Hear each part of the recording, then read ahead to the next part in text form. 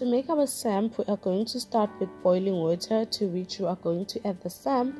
My samp is already washed. I am using the 30 minutes A samp. You can use the other one, but if you're using the other traditional samp, I think it's better that you soak it overnight so that you decrease the amount of time that you will be cooking it. And also guys, use a bigger pot. I made a mistake and used this pot and forget that it spills over when it starts cooking, so avoid that and use a bigger shallow pot.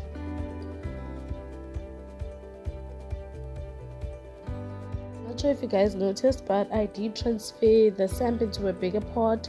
As you guys can see on the stove, it was already spilling over, so I had to change pots. Yes guys, I know it's too much admin, but it needs to be done. And please don't close the samp. Okay, our samp is ready and I've transferred it back into the original pot, which was a smaller pot. Guys, I'm so sorry for all this transferring. You can stick to one pot, and also advise that you please make sure that you always wash your samp unless you like the sticky thingy. I don't know what it's called. I don't know if it's starch or what. If you like that, then don't wash it as much. I prefer to wash it because I don't like it. And I went ahead and added my milk.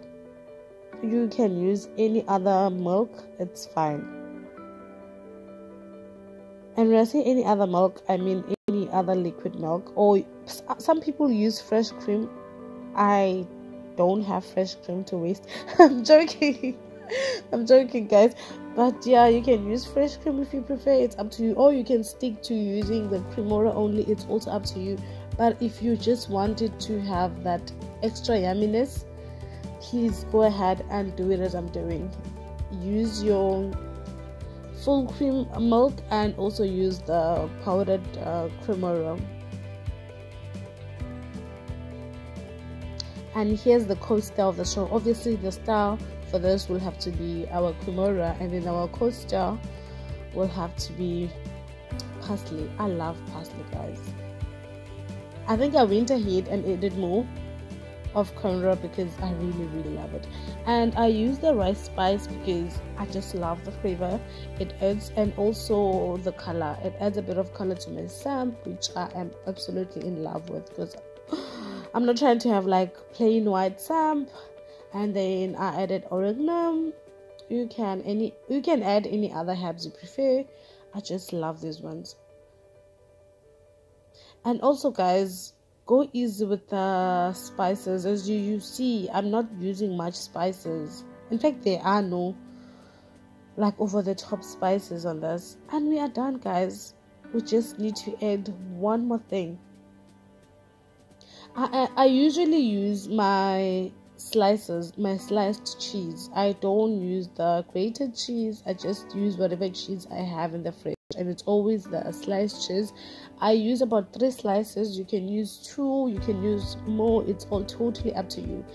What happens is when you put the cheese, it melts and then it brings your samp together. So in no time your samp is gonna come together and be like, I'm not sure how to put it, but you will see when you're cooking it. Please do put the cheese guys. You won't regret it.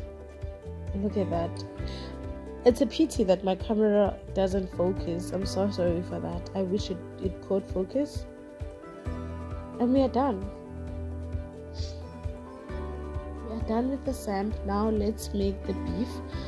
I just noticed that I lost footage guys where I was showing you how to brown your meat, but it's not a biggie. You just put your meat, you just fry your meat in oil and take it out. You just brown it on all sides and then take it out.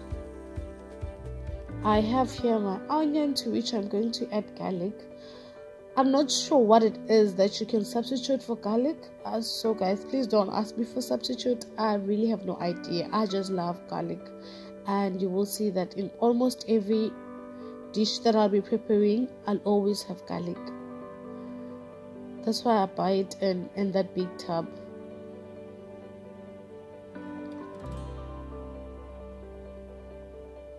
Guys, I want to sneeze so bad, but I'm afraid that if I sneeze, I'm gonna have to start this video all over. And I've been trying to record this voiceover for the past hour and I'm tired, so I hope you guys know the things I do for you. Like, I can't even sneeze.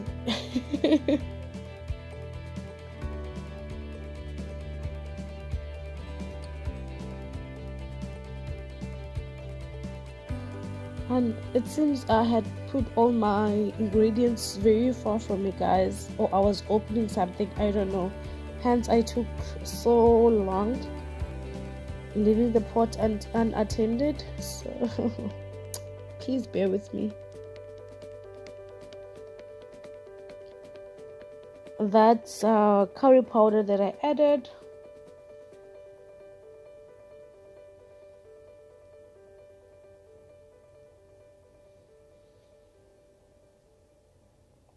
And paprika. I don't even know why I'm talking like this, but yeah, I guess I'm sleepy as well. You can use whatever spices you prefer, and I'm adding our browned meat. As you guys can see, that's basically how you brown your meat. It's browned already. Or you can brown it at this stage. You just put your meat and make sure that it browns on all sides.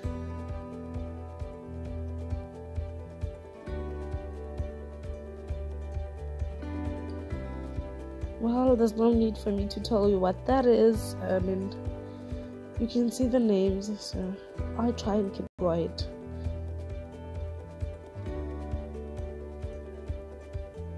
I'm running out of herbs, guys. Who wants to sponsor me? Somebody tell Robertsons to sponsor me.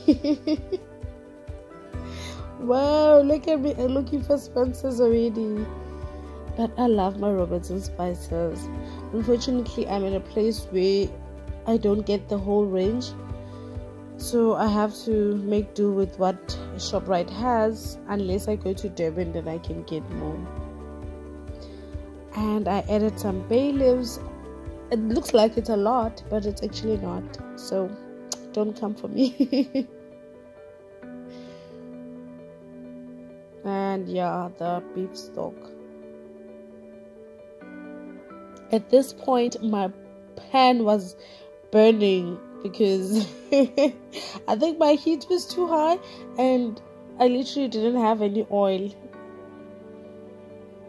And you guys better be grateful that I did not leave the sound for this video, because you would feel that you know when your pot is boiling and then you're adding water, yeah, that sound, you would have like heard it.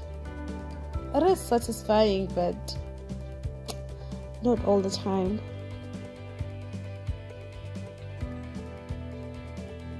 This is beef, guys. It takes too long to cook, so make sure you put as much water as you need to cook it.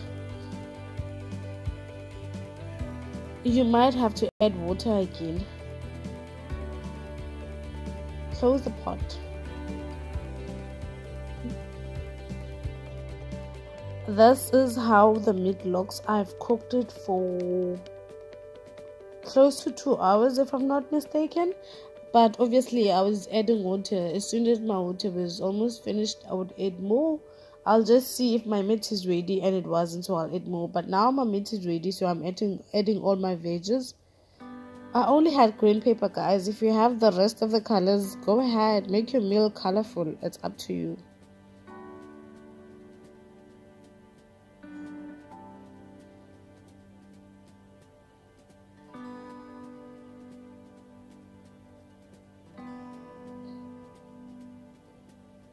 You have to let this cook until your potatoes are ready.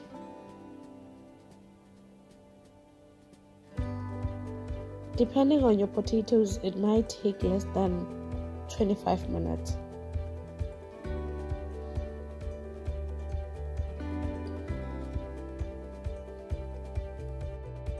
And now our meat is ready. You can just leave everything here, or you can just add soup like I did. I love this soup, guys. I'm not a soup person, but this is an exception. This soup here is bomb. So if you ever need to use a soup, you can definitely use that noodle soup. It's so good.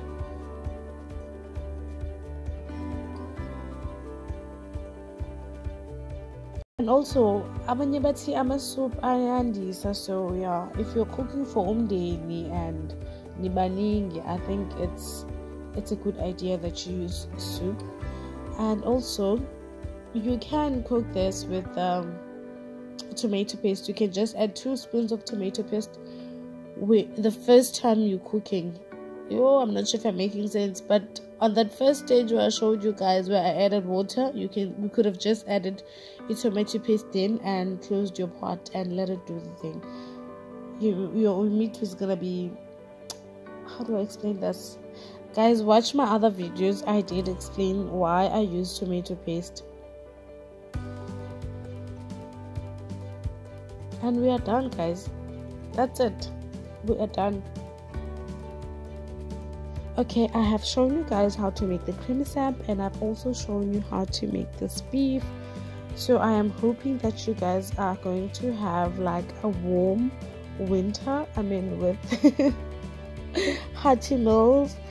I'm not sure what other meals do you want me to show you next. I was thinking of showing you guys dumplings and some beef stew. How does that sound? It's winter after all.